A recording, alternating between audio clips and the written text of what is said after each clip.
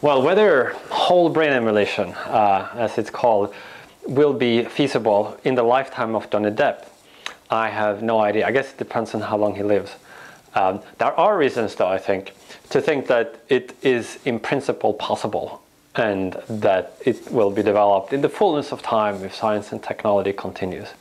If you think about what would be required to perform a mind upload, it looks like you would need three enabling technologies. Scanning, image interpretation, and fast computers. Let's look at each of these in turn. So scanning, what that means is that you would have to take a brain, fixate it, and then slice it up into very thin slices.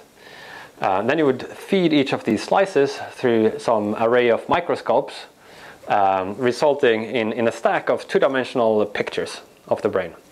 And then in stage 2 you would need image recognition software that could piece together from this stack of two-dimensional pictures the three-dimensional connectivity matrix that was in the original brain, and combining that with neurocomputational models of how each basic type of neuron works, what kind of computation it performs. And then finally, when you have this whole computational structure, you would need a fast enough computer to be able to run it all. Now, if we look at where we are today with regard to these three enabling technologies, we are quite far away from being able to upload even a simple critter, let alone like a human being. There is a product on the way at the moment to try to upload a C. elegans, which is a nematode worm with exactly 302 neurons. By comparison, the human brain has close to 100 billion neurons. Now with the C. elegans, we already actually do know the connectivity matrix. We know which neurons are connected with which ones.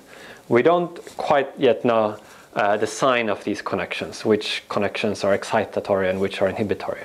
But that's roughly the size of the product that it would make sense to undertake today. To scale that up to a human, you would need massive progress in microscopy, in image recognition, neurocomputational science, and supercomputing. But in principle, it looks feasible. So we already have enough resolution. I mean, you can see with a microscope, if you want, an individual atom. And we have sharp enough microscopes to do that. It's just that if you want to image like a sizable volume, like a brain, at that level of resolution, it's going to take forever. So we need progress in high throughput microscopy.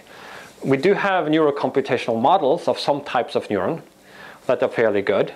We need to expand that to get the whole library of all the basic types of neuron. And the fastest supercomputers we have today might perhaps be fast enough to run a human brain emulation. Most likely you would need slightly faster and more capacious computers, but it looks like we're getting there. What it seems we would not require, however, to get the ability to perform whole brain emulation is any radical conceptual breakthrough and a new basic insight. You wouldn't need to understand how the mind works. You would only need to understand how the components of the mind works at the level of individual neurons. So, although whole brain emulation would require these advanced enabling technologies that we're still far away from having, it looks like you could get there eventually by just slogging along and making incremental progress along all these paths. And you wouldn't need this kind of breakthrough idea about how the brain works or how the mind is created by the brain.